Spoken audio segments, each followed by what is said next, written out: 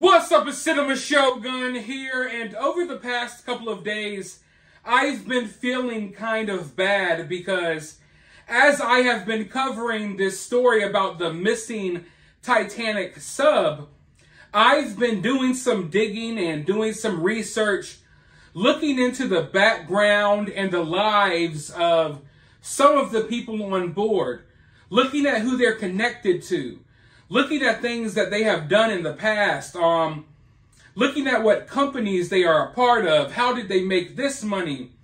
Did they know this person? Did they know that person? And I felt kind of bad about it because I understand that at the end of the day, as I was digging into these people's backgrounds and their lives, I knew there was a possibility that they were stuck in a sub at the bottom of the ocean. And, I was still concerned and I wanted the best outcome possible. But the way my mind works, I never just accept a story at surface level. Like, I gotta look into things, especially when dealing with weird situations and crazy news stories that just garner so much attention, like the news story that we've been covering about this sub. Well, I always tell you that there's always more to a story, no matter what. Not everything is a big conspiracy, but there's always more to the story. Well, I can tell you right now, I don't feel bad anymore. I have found so many little weird tidbits of information. I have found some weird connections, and I've tried to be respectful. I have not even talked about most of the stuff that I found on YouTube yet, because I've been waiting to see the outcome of what happened to these people. But over the coming days, I will be putting some videos out there about some of what I found.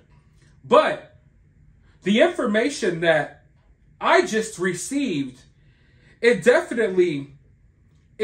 took all doubt away, because I was kind of feeling bad that, man, it's kind of scummy of me. I'm sitting here trying to find connections, trying to see if this is, some type of a conspiracy, if you will. Meanwhile, these people are stuck in this sub. Well, it turns out that the U.S. Navy already knew that this sub imploded on Sunday. So now I don't feel bad anymore. Now I definitely feel like there's more to the story, because today is Thursday. At the time of this recording, it is Thursday. We have been watching a countdown on the news since Sunday about how many hours of oxygen these people had left to breathe. People are online frantically looking for updates. I've been working overtime, pumping out videos every couple of hours, trying to keep my audience updated.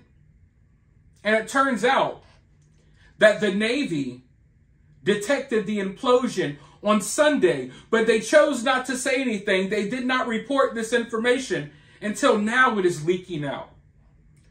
So in other words, it really feels and really seems as if this story was used as a distraction. They knew the outcome days ago, but still they let this story spiral. They allowed us to sit here worrying about these people for days on end, although they already knew what happened.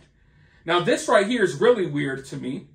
And there's been some details surrounding this story that I've been looking at, but I've shied away from covering because I'm not sure if it's just my mind or if it's actually weird, because some of the stuff I'm like, man, this does not add up. I try not to dive too deep down the conspiracy rabbit holes, but a lot of this stuff is really weird. Now, this just confirms it even more. I want to go ahead and read you all some of this information, because this is, I'm not going to say it's going to blow your mind. Most of us know this is how they operate, the powers that be, but damn. Let's go ahead and dive right in. Hit that thumbs up button. Share this video. People need to know about this. A top-secret U.S. Navy listening system detected the implosion of the tourist sub Titan shortly after its disappearance on Sunday. According to the report, the unnamed, highly sensitive acoustic detection system used to spot enemy subs heard a sound consistent with an underwater implosion around the same time the sub went missing on Sunday, and in the exact area where the debris field was found on Thursday. The Navy says that while the data was not conclusive, it was relayed to the U.S. commander on scene conducting the search mission. Rescue ships and planes searched an area the size of Connecticut for days looking for the craft, which was more than 2 miles below level when it went missing. Earlier on Thursday, the U.S. Coast Guard said debris had been found about 1,600 feet from the Titanic, and that the 5 men on board were dead, and that it was a result of a catastrophic implosion of the vessel. So in other words, the Navy has this top secret listening device in the ocean that picked up on this implosion literally at the exact same time that this sub went missing on Sunday. At the time of this recording, it will be later when you watch this video, it is 7 p.m. Eastern Standard Time on Thursday. They are just now reporting this information, ladies and gentlemen. After many of you sat here worrying for days, many of you labeled this story as a distraction. And listen, I hate when people just label everything a distraction. Every news story you cover, oh, that's a distraction. This is a distraction. And I get it. And I feel like people use that too much. And it becomes like the boy who cried wolf. But here, this was a next level distraction. Don't get me wrong. An interesting story. One of the most interesting stories I've ever covered. But the outcome of this story was known days and days and days ago. On Sunday.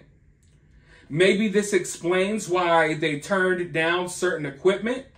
I don't know. Maybe this explains why they took their jolly good old time getting down there to the bottom of the ocean to search for them. I don't know. But this is the information that has now been provided to me. And I find this frustrating. I think that this is just another sign that there's more to this story than meets the eye. Now I am going to go over all of the weird details that I've already found, and I'm going to look at them through a magnifying glass, because now, in my opinion, anything and everything is fair game. I tried to be as respectful as possible while covering the story. I tried to stick to the facts. I shied away from a lot of details that were out there because I wasn't so sure. But now I am for certain that there's more to this story. And we're going to be going over that in the near future. So hit that subscribe button. Sorry, I've been saying a sub a lot lately. Hit that subscribe button, ring that notification bell, drop a comment down below, share this video far and wide, and I will be talking to you all soon.